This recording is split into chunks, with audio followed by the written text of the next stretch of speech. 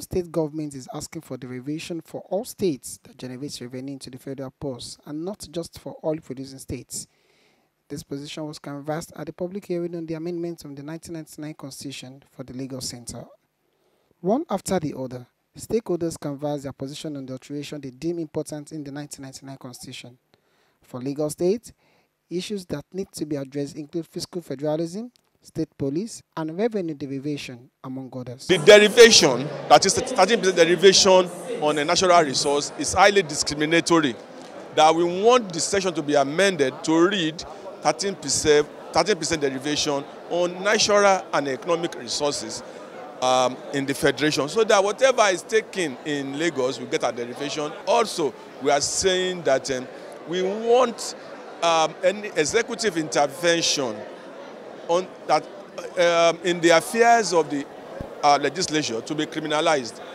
That if an executive ordered the closure of an assembly, it should be so penalized. Deputy President of the Senate, Ovio Magege, who was represented by the Zonal Chairman, Senate Committee on Constitutional Review, Oluremi Tinubu, said the public hearing is in line with the promise of the Ninth Assembly to give Nigerians a new constitution. At the commencement of this Ninth Senate, we have set for ourselves a legislative agenda as a basis on which we are to be assessed. Sitting prominently in that agenda is the need to address, by way of constitutional amendments, topical issues like judicial and electoral reforms, local government autonomy, and devolution of powers.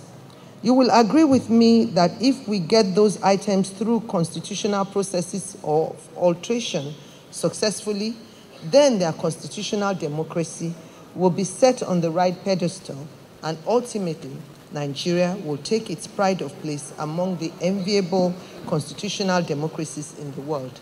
For the labor union, the issue of minimum wage, local government autonomy, and economic hardship is of concern, and the organized labor said it will not give up in fighting for the masses. In true federalism, the issue of the minimum wage is contained in the exclusive list. America and Germany is one example.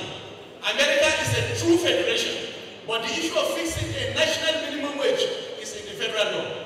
Once it is fixed, states can only implement higher or negotiate the consequences of it cannot be brought downward. And let us not forget, minimum wage and labor is not only for government establishments. It cuts across private, public, and even the informal sector.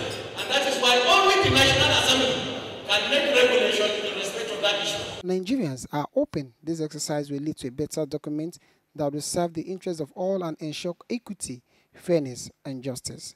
Samson Orimole reporting for 24 News TV.